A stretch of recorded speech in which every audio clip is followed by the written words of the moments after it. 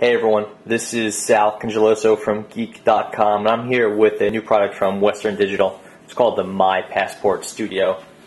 And if you're familiar with WD or with external storage, then you probably heard of the My Passport series. It's an external USB hard drive, 2.5 inch. Yeah, pretty basic product. They've come out with a number of different revisions. This is the newest one, and in addition to USB 2.0, this has FireWire 800. So it doesn't have USB 3.0 like some of the ones we've been seeing, but it does have those two interfaces and 640 gigabytes of storage. The big news with this one is what we can see from the packaging right here, and that is there's a e-ink, or what they call a custom e-label display on the outside of the hard drive. So it's pretty good stuff if you're trying, if you want to get some basic information about your hard drive without having to open it up, to plug it into your computer at least. So I'll just open this up and see what's inside. It didn't work too well.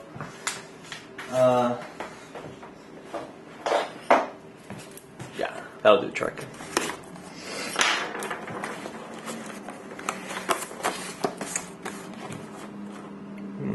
They don't really say anything on the back. They just say Smart Display Custom E-Label. See your label, available capacity, and security status even when the drive is unplugged. So yeah, it uses e-ink, so it doesn't really require any power unless when it's changing states. So the drive is off. It's obviously just got it out of the packaging, so we see it's labeled videos. I don't know why. 09 again. I don't know why. It's 2010, so the 09 wouldn't even make sense for the date. And then we have the capacity. You can see that gauge right there. Obviously, it's empty. 649 gigabytes free. This is a 639 gigabytes free. This is a 649 gigabyte disk, so it hasn't even been formatted yet. So anyway, so it's a lot of space. And then as for the hardware, it's a reasonable size. Pretty standard for a 2.5 inch disc, although it's I think there's one size a little bit smaller than this that WD uses. And then yeah, that's it. It's very Apple-like with the aluminum. Well, it's not aluminum, right? It's plastic, but it looks metallic. And then obviously the gloss white.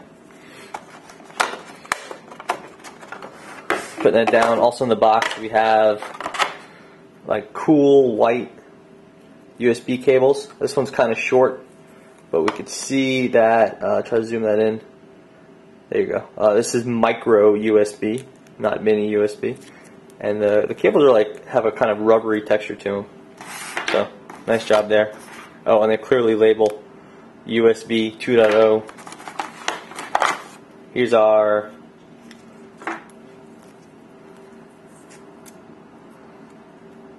some FireWire. And then here is a, it says right here, it's FireWire 800, and then the longer one, also FireWire 800. And then some instructions. Yeah, that's it. So now that it's active, I just wanted to plug it into my computer really quickly and see if we could do something with the demo.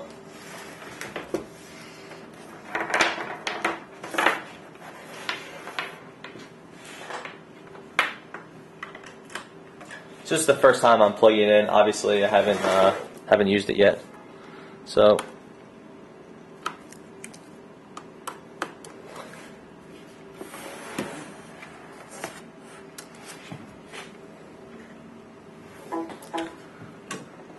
computer is recognizing it, installing device driver software. Kind of standard type thing. And so this is interesting. I'll zoom right in here.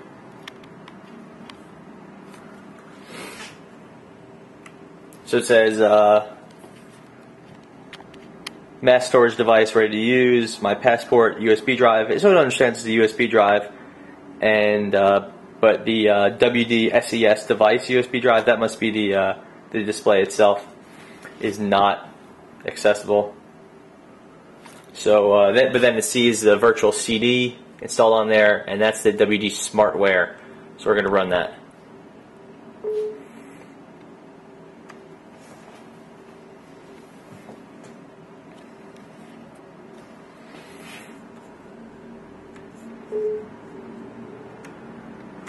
Just agreeing to all the Windows nonsense. And now we have the, try to zoom this in a little bit, WD Smartware. It's just a pretty basic software, and it says we want to backup files or set up the drive or do not install. I'm going to go with set up the drive, and it says no writable WD Smartware partition found on your passport drive.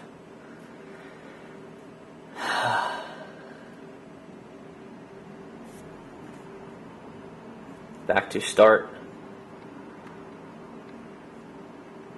Back to start. Set up drive. So anyway, that didn't work as planned. The goal was to be able to change the display on the hard drive from videos 09 to something a little bit more useful than that for me.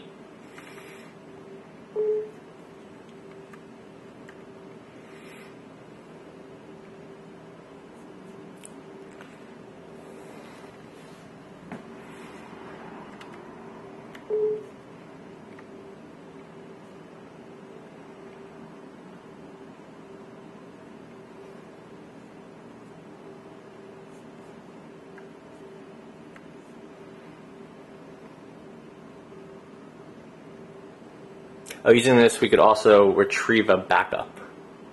So that's over here. But no, we want to set up the drive, and again, it's not letting me do it. That's super.